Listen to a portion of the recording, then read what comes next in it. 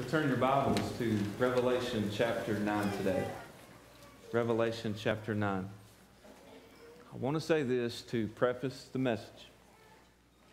If you want your soul to be well, not just in life here, but for eternity, if you want your soul to be well, we need to know Christ. Christ makes all things well and good. And that leads us into our time today in the Word. A very difficult subject. I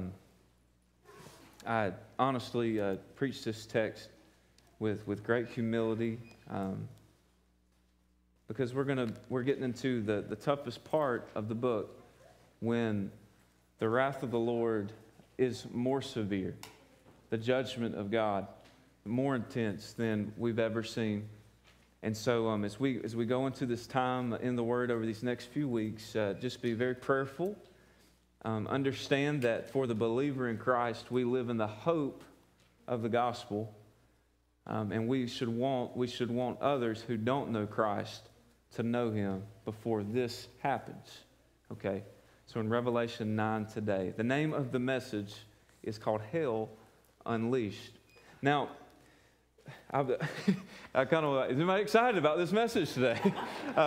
It's tough. It's tough. But today's message is called Hell Unleashed. So there were 4 preachers.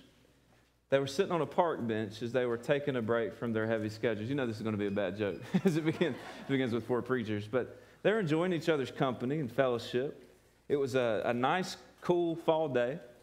And as they were talking, a man spoke up, one of the preachers. He said, you know, since we're all such good friends, I think this might be a good time for us to discuss some of the problems that we're going through.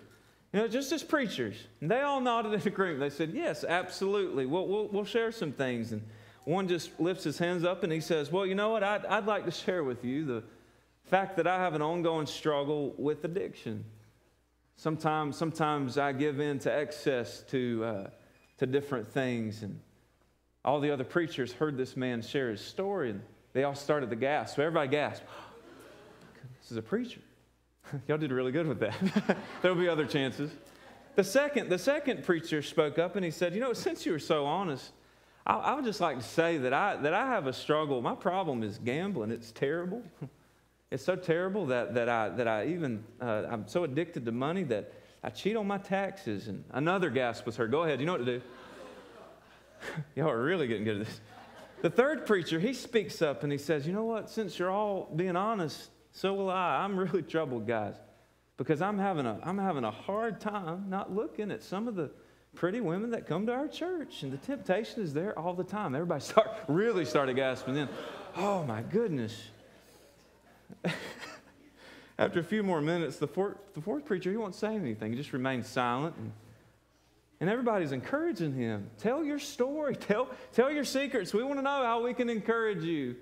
And so you could tell he's really struggling. And finally he just said, well, the fact is, guys, I don't know how to tell you my problem. And everybody's like, oh, it's all right, brother. Your secret's safe with us. Well, said the fourth preacher, you see, I'm an incurable gossip. I can't keep a secret. I want to ask you, by show of hands today, how many of you are good at keeping secrets? Be honest. Oh, okay. Okay. How many of us are good at keeping secrets? Now, we're nosy people by nature. Isn't it tempting, folks, when you hear someone say, don't tell anyone? You know, you heard somebody, you might be passing by, maybe in a restaurant or at school, or, you know, you're like, you hear somebody say those words, don't tell anybody about this. Isn't it like tempting to get closer and you know, try to just to hear what they're talking about? You know, we want to hear those things. And how many of you have ever been entrusted with a secret before? Yeah? How many of you actually keep the secret that's told to you? All right. So we like to get inside information. You see it all the time with the news. You know, they put up this news flash and they say, breaking news. And then the tabloids, well, they're really good at gossiping, so they write their columns, but they like to say the same thing. Breaking news on this person's relationship or that one, okay? We like to get inside information. Well, what if I told you that God has the scoop? God has the secret, so to speak, of all that is going on in the world around us. God has all the inside information of all the things that are going to happen to us. God has revealed to us in His Word the secret things of heaven and eternity. If you read Psalm 25, verse 14, it says, "The secrets of the Lord are with those who fear Him." And I think that some of those secret things are found right here in Revelation. Now, to the lost person, okay, now I've got to be careful. I'm working on this, all right? I'm working on this because most people don't know our church language. But when I say that to the lost person, I'm not talking about directionally lost. I'm not talking about a lost person. I'm talking about somebody who doesn't know Jesus Christ. So if there's someone that doesn't know the Lord Jesus Christ, much of what is to come, we're looking in the book of Revelation, much of what is going to happen, if not everything that's going to happen, to them it looks like a big secret that's being kept from them. Think about that. The lost person, the unsaved person, does not understand the Word of God or the things of God or the purposes of God. And maybe, you know what, maybe they do. Maybe they feel like that the future is a mystery. The future is a big secret. And you know what, why would it be a big secret to them? Well, I'm thinking to the church, on the church's side, it's not a secret to us. We do know of what's going to happen. We do know the secret things of God, the things that are to come here in His Word. And the thing is, when we're at this place in Scripture, Revelation chapter 9, when we get to this place in Scripture, you have to remember the church is not present. The church has been raptured. The church has been removed from the earth before all these terrible things that we are reading about are going to happen. Seriously, folks, all of hell is going to be unleashed as God brings forth judgment to the world that does not know Him, or that the world that has rejected Him. And this time, when the church is removed from the earth, God's going to bring His judgment in a period called the Great Tribulation. Everybody say the Great Tribulation. Now, the tribulation period is 7 years. In the last 3.5 years or so, God is going to bring His wrath on the earth through different measures. And I hope that you've noticed this as we've been studying this book, verse by verse, chapter by chapter. The judgments intensify. Okay, in chapter 6, we read about the worthy Lamb, Jesus Christ, opening up 7 seals that are on one single scroll. And these 7 seals, as they're open, kicks off the tribulation that is to come. Those 7 seals, though, give way. They give way to greater judgment. So last week, we were in chapter 8, and we talked about the trumpet judgments. And so there are 7 trumpet judgments. Now, we talked about the first 4 trumpets in chapter 8. The first 4 trumpets were pretty rough judgments on the earth. We talked about them more in depth last Sunday night, but we're talking about the Lord wiping out major portions of the earth's vegetation and grass and trees. Much of the seas turned into blood, and all the sea creatures that are in the sea, they're killed. Fresh waters are made bitter. Okay, so God is bringing devastation onto the earth during this tribulation period. Remember, it's all coming to an end. All right? And as we read about those trumpet judgments, we read that God literally turns out the lights. 1/3 of the sun, the moon, and the stars go out. The earth itself is off its axis, so to speak. Everything becomes chaotic when we head into chapter 9. Now, we read about these things that are going to happen to the earth, we think that is terrible. And it is. But as we get further into chapter 9, we realize that it gets much worse. So we close chapter 8. We read that an angel, some translations say an eagle. It's the idea, though, that this angel or this eagle is flying around waiting to devour the spoils.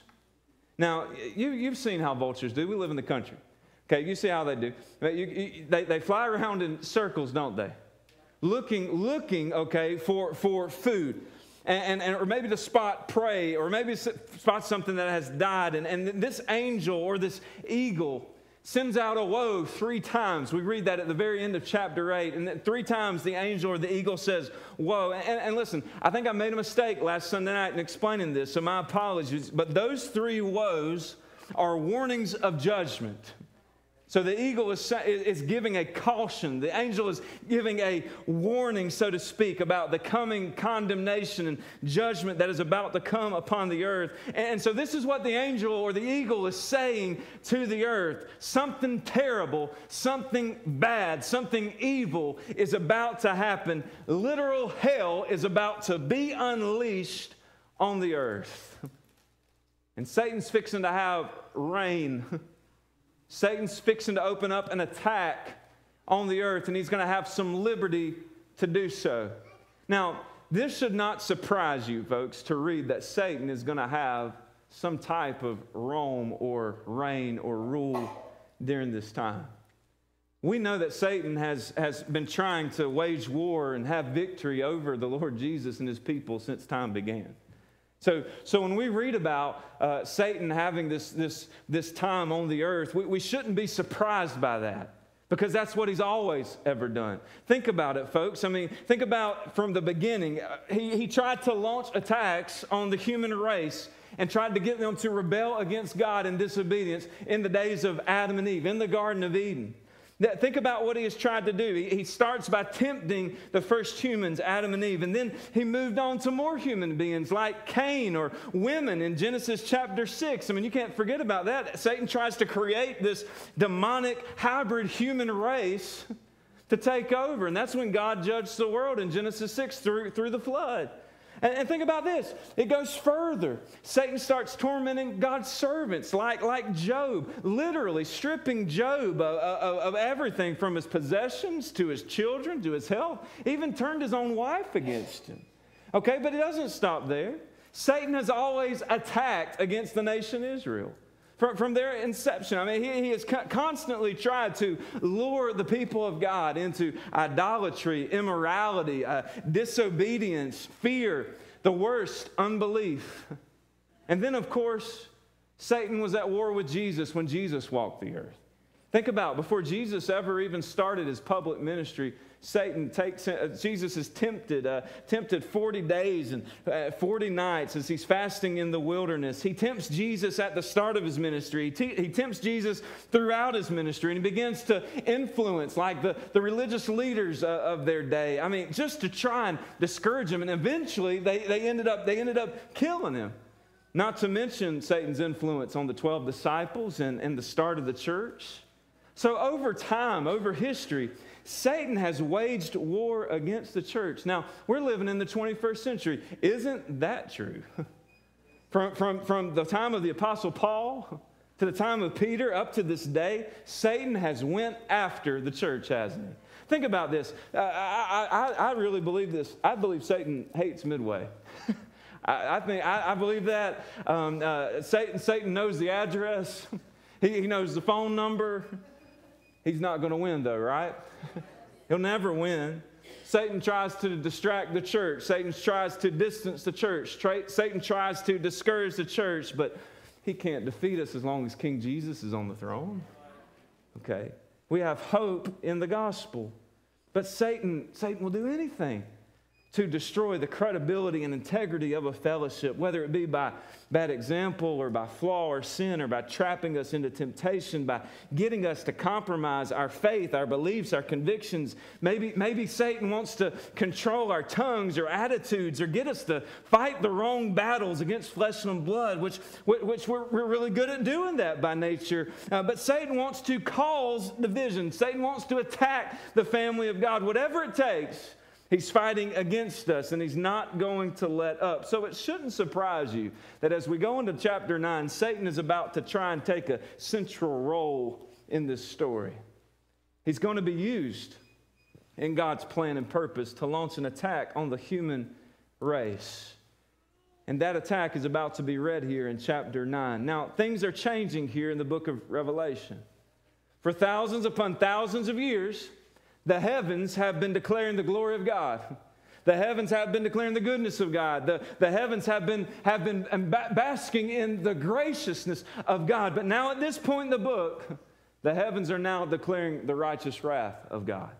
Things have changed. And in this chapter, this is the most intense warfare that could ever be unleashed on the earth. God is going to unleash hell for a season on this earth in the middle of the great tribulation. Now, some of you are having trouble, and I have as well, with the timing of these events. You know, like, when exactly is this going to happen, or when is that going to happen? I know that I do, and I have difficulty trying to determine when all of these things are going to take place. I mean, people have tried to map it out, and you know what, to be honest, I don't think we should get caught up in exactly when this is going to happen, when this is going to happen. It's too difficult to tell, but we need to know that there's going to be a time in the Great Tribulation where Satan gets an opportunity to wreak havoc on this world.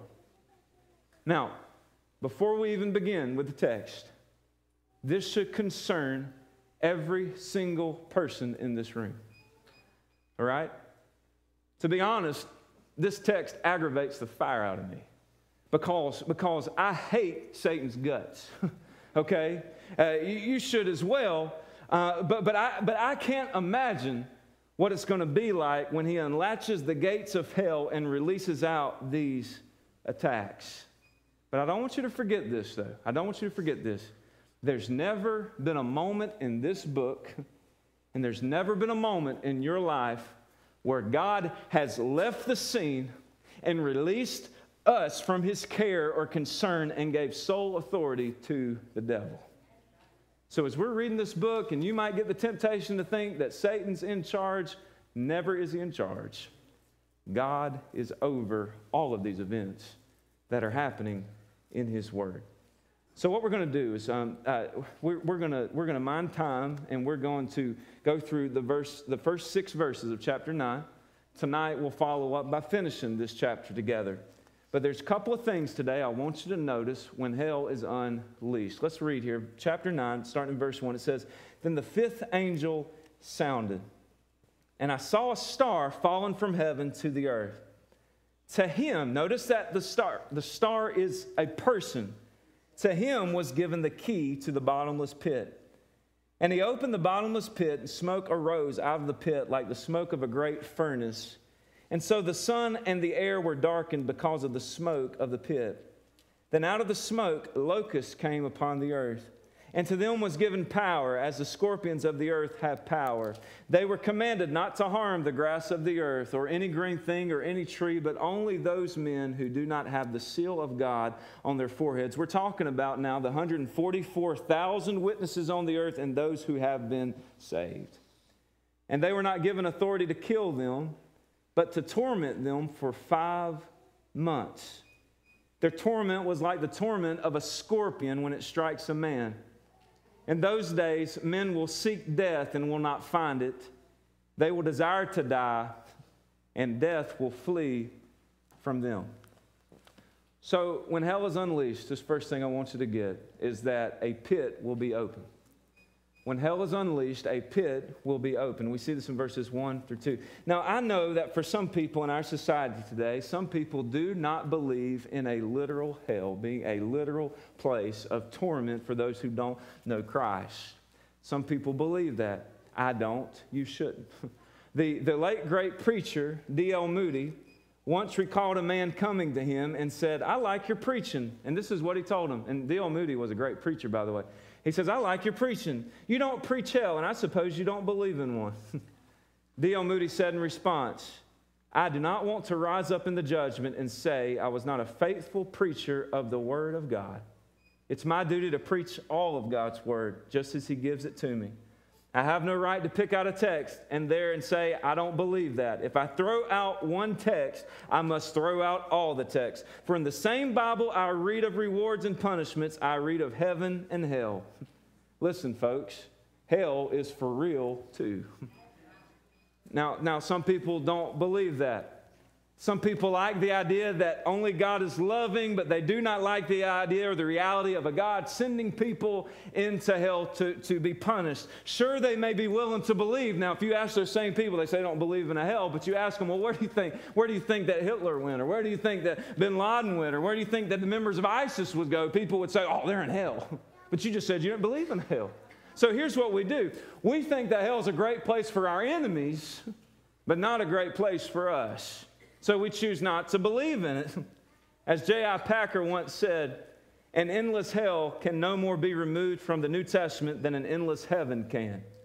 Think about this song. John Lennon wrote a song back in the day. He penned these words. Imagine there's no heaven. It's easy for you to try. No hell below us, no hell below us or heaven above us, only sky. You can imagine if you want to imagine. It doesn't take away the reality that there is a hell. And I think it's I don't think that it's a state of mind. I don't think that hell is a myth. I don't think that you can do away with the fact that Scripture records more about hell than it does about heaven. Jesus spent the majority of his time talking about the judgment of God. This is why we must do everything that we can to tell others about the love of Christ, about the grace that is found in Jesus so that they won't be found in hell. You do get a great preview, though, of what hell is like in the Great Tribulation. As horrible as that may be, it's only temporary, okay? Because hell itself will be permanent. Hell itself is going to be a lot worse. And think about this. Hell itself is not going to last 5 months. Hell itself is going to last forever. And you know what? It's not for debate. It is what the Word says. Okay, when we get to this fifth trumpet, it blows in this tribulation period, and we read that a pit is unlocked. Literally, that word means a pit of the abyss, a bottomless pit. And it's unlocked by somebody who has been given the key. Now, who could this be? Who will be given the key? We read about a star falling from heaven. Now, we've already read about things falling from heaven in the first parts of Revelation, chapter 6, chapter 8. You're going to read about more in chapter 10. But this star is not an inanimate object. This star is an angelic being. This star is Satan himself. Now, I think it's very fitting. I think it's very fitting that the Bible would call Satan a star. When we think about stars, we think about people. Think about that, all right? We think about a celebrity. We think about those who are famous. We think about the ultimate stars receiving the Super Bowl. The ultimate stars receive the Grammys. The ultimate stars receive an Oscar, or they have their name on the Hollywood Walk of Fame. And what do they get? They get a star on the Walk of Fame. And in a very real sense, Satan is a star. He is known in all three worlds, heaven, hell, and earth. But he is a fallen star. And that tells us of his true identity. Now, Satan is a fallen angel. If you didn't know that, now you do. Satan once belonged to the angels and to the Lord in heaven. Satan once belonged as an exalted archangel. He was a worship leader, for crying out loud. But he was not content. Satan was not content with submitting to God in heaven. He was not content with who God made him to be. And so Satan wanted to be God. Satan wanted to take over heaven. We read about that in Isaiah 14. You can read about Satan literally falling from heaven in Isaiah 14 and in Ezekiel chapter 28. But Satan being cast out of heaven, we also learn that a third of the angels were cast out of heaven too. There's a big church split in heaven.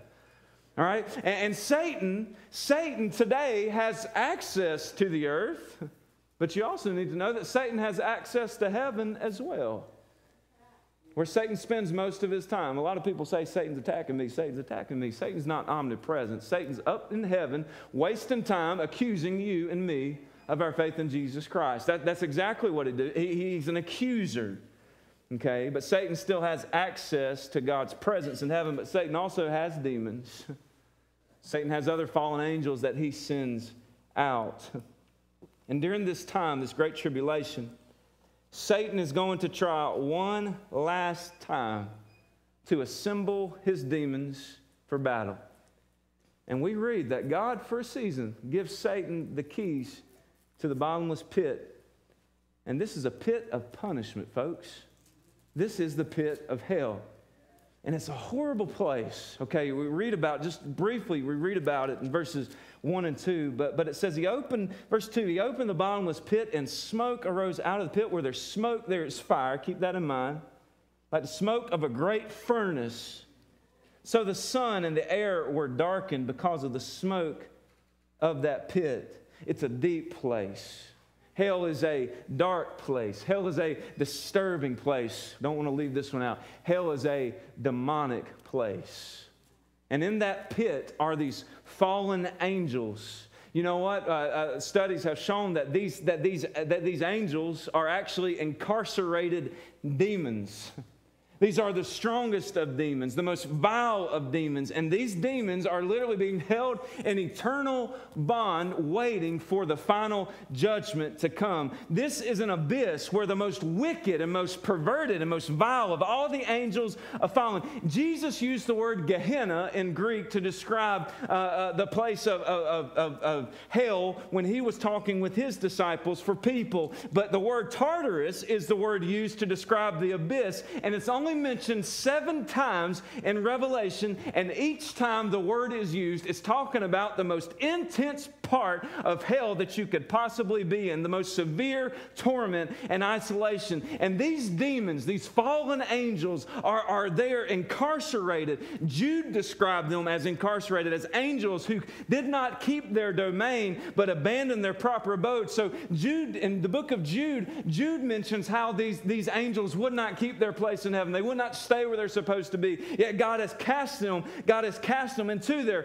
proper abode. And God has kept them in eternal bonds under darkness for the judgment of the great day. But here's the thing about Revelation 9. Satan is given the key to the abyss. And he's given permission to unlock and release the inmates of hell. Now, I want you to picture what this would be like. So let's think about it in our day. What if the world decided, let's say the ruling authorities decided that we were just going to open all the doors of all the prisons and all the jails of the earth and set free the world's most vicious and violent people, giving them free rein to do whatever they pleased on the earth. How do you think the world would respond to that? We gasp, but we do more than gasp. It'd be terrible. Now, we shiver at the thought of that ever happening, that somebody would say, open up all the prisons and let all of the inmates out, the most vicious and violent people. We shiver at that thought, but in Revelation chapter 9, I promise you, something worse is about to happen. Satan, who is cast out of heaven and is now given permission on the earth to gather up his demonic agents. He's got the worst that he could ever have, and he's going to bring this out, a launched-out attack through the influence of the Antichrist. Now remember, folks, things are going to be incredibly terrible when the Antichrist is in charge on the earth. The Antichrist at first is going to promise peace. He's going to promise prosperity. He's going to be a smooth talker. He's going to be this great personality that everybody can believe in. But this is the promise of the Word of God. Halfway through the tribulation, this guy is going to turn on the people. And Satan is going to use this Antichrist to go back on his promises. And what he's going to do is he's going to demand worship, and he's going to have the forces of hell unleashed on the earth. So that first thing, when hell is unleashed, a pit is going to be open. The last thing today I want you to see is this. When hell is unleashed, power is going to be given to the demonic forces on the earth. Look at verse 3. It says, then out of the smoke, locusts came up from the earth. These are not just normal locusts. These are demons. We'll talk more about the locusts tonight. But the locusts come upon the earth, and to them was given power, as the scorpions of the earth have power. Have you ever been stung by one of those little scorpions that you can find only in Polk County? They're just little baby scorpions. It's really strange that we have them. We're talking about bigger scorpions. Okay, but they were commanded, these scorpions were commanded, or the locusts commanded not to harm the grass of the earth. They were told that we don't want you to consume the grass. We don't consume the green things or any trees. We want you to consume the men who do not have the seal of God on their foreheads. And they were not given authority to kill them, but to torment them for 5 months. And their torment was like the torment of a scorpion when it strikes a man. In those days, men will seek death and will not find it. They will desire to die, and death will flee from them. The demons in this text are described as locusts. They're not insects. They're not insects. They're described that way because of the number. In 1889, one locust swarm reported covered 2,000 square miles. We're talking a large number. The image here is this innumerable number of demonic hosts that's being allowed to ascend out of hell onto earth. And there's a couple of reasons that I say that they're not real locusts, and here's why. They don't harm plant life, they torment humans. They have a king, by the way. If you read verse 11, they have a king. If you read Proverbs 30:25, it says locusts don't have a king. Verses 3 through 4, it talks about the power that they possess. These demons are described as locusts, but unlike locusts, they're not going to harm vegetation. A locust will swarm, and they'll leave a green landscape looking like a desert in a very short amount of time. Locusts devour greens. Locusts devour leaves. Locusts devour grain, leaving the grain in the stalk. Locusts do not come for the plant life in this text. Locusts are coming for human life. It says they'll have the power to sting like a scorpion. Scorpion stings are known to be very painful. They cause swelling. They cause numbness. They might cause you to pass out, let out a shout, do something that you didn't know you could do. But they're rarely fatal. So these demonic beings are allowed out of hell, and they have the power. God has granted them the permission to cause great pain to people. Now, their targets are limited. Notice that they can only harm those who are unsaved.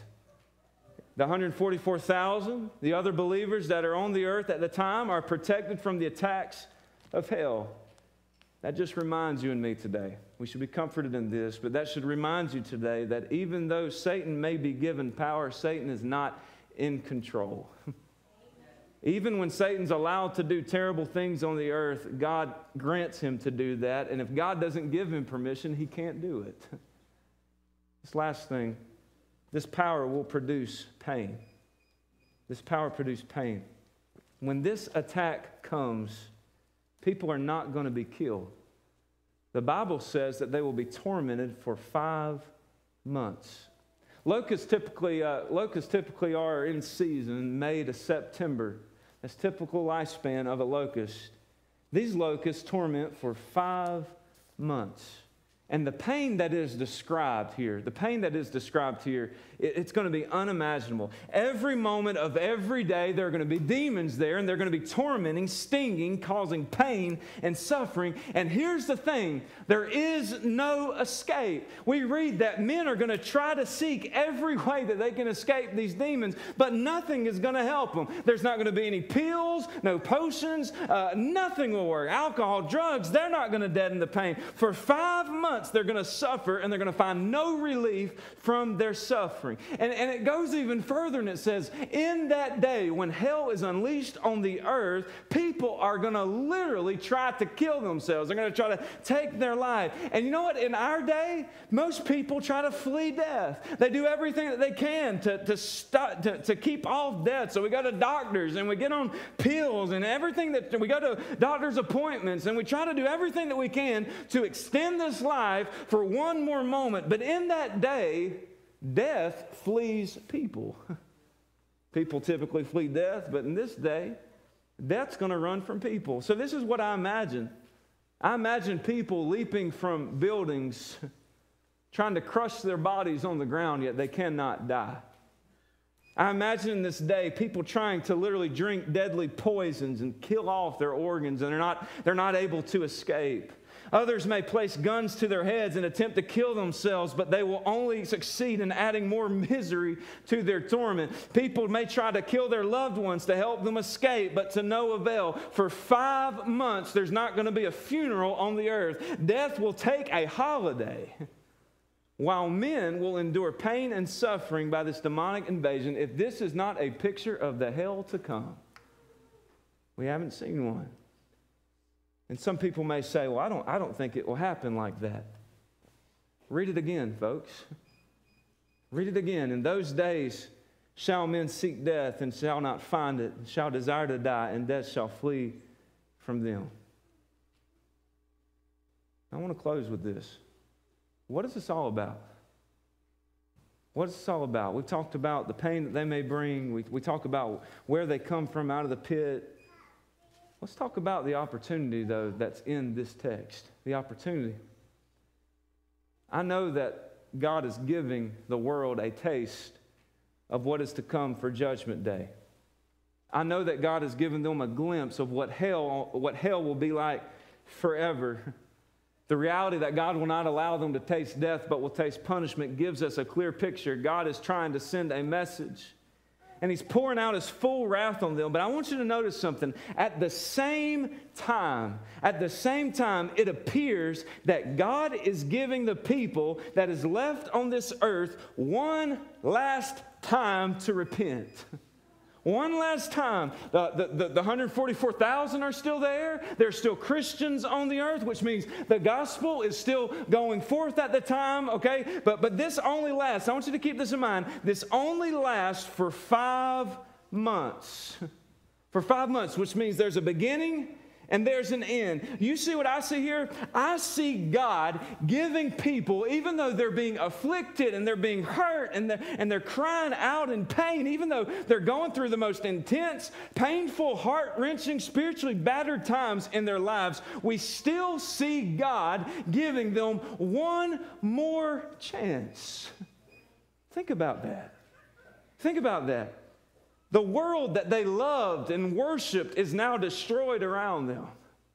Everything that they once held dear and held to priority now has been devastated by earthquakes and volcanoes and comets and asteroids, and their waters have been made bloody, and their waters have been made bitter, and their businesses have crashed, and their financial statuses have crashed. Everything that they've ever tried to hold on to as a crutch has been wiped out from underneath them, and now their souls, their very souls, are being tormented. They're not even allowed to take their own lives to find relief.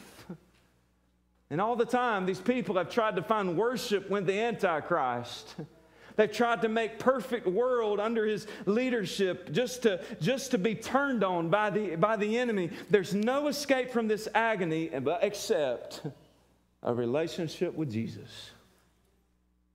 Why is all of this done? We read this terrible chapter in Scripture and we ask, why is all of this being carried out? Is it just about the wrath of God? I say no. It's not all about the wrath of God. This is also about the peace and redemption and salvation that is found in Jesus Christ. Remember this, folks. The reason that Christ came and bled and died on the cross for your sins and mine, and the reason He arose from the grave 3 days later, is so that we would not spend eternity apart from God, but we would find victory in God. It's so that we could escape this coming judgment. It's so that we could be forgiven of our sin and set free to live as God intended us for us to live. Hell was never meant for man. Never meant for man. Hell was meant for the enemy and his demons. But when we see people cast into hell, we realize that people go into hell because they refuse to know Christ. What is Revelation all about? Revelation is all about the unveiling of Jesus so that people would know Jesus. It's not all about the wrath of God. It's about the righteous, good grace of God and the fact that God is still trying to issue this free gift of eternal life even through hell. God is still offering one more chance before it's too late. People aren't merely sent to hell. People are sent to hell because they've rejected God and they've agreed to pay the penalty and price for their sins themselves. When you read this book, you have to be broken. You have to think about the countless lost people that are still going to be on the earth. And you have to think about people that may be in your family, people that may be your friends, people that you may have went out to eat dinner with last night, people that you play ball with, people that you go to school with, people that teach you or people that you teach, people that you work with. Think about the fact that there's so many people that this fate is waiting for them if they don't put their faith in Christ. And the reality is this: one day it's going to be too late. It's going to be too late for those who do not put their faith in Christ. This is just a picture of the hell to come, but it's coming. We who are in Christ today, those of us who are saved, We should be moved to share the gospel like we've never shared before. Why? We know the secrets of heaven. We know the secrets of heaven. And here's the thing, God's not giving you a secret to keep. God says, tell my secret. Tell it to everybody. Tell what Christ has done for them. Tell them about Jesus. Tell them that they can have eternal life through a relationship with Jesus Christ. We're not meant to keep the secret things of God's secret. God wants us to share them. So if you're listening today, I want you to ask yourself this question. As we look at this text, I want you to ask yourself this question. If Christ were to return at this moment, or if you were to pass, if you were to die today, would you be in heaven or would you be in hell? Would you be rejoicing with the saints? And would you have the view from the outside looking in? Or would you be awaiting your torment? Think about that. It's life's most important question. Have I ever given my heart to Christ? Think about that as we have read the first part of Revelation 9. Would you bow your heads with me for a moment? I'd like to ask if you would to stand today. Can you? Just stand. With your heads bowed and your eyes closed, I want to ask that question again. I want it ringing through your mind and your heart today as we leave this place. Think about it. Ponder on it. If Christ were to return, if your life were to end, would you spend your eternity with Jesus? If you're not sure today, if you're not sure and you say, I've never given my heart to Christ, I don't know where I would go, I don't believe that I would be in heaven, you can know now for sure. You can put your faith and your trust in Jesus alone for salvation. You can sell the eternal things right now. Christ already did 2,000 years ago when He came and He died for your sins, when He arose from the grave, when He offered you forgiveness, redemption, mercy by His blood. You say, Peter, I want that gift today. I want to put my faith in Jesus Christ for my salvation.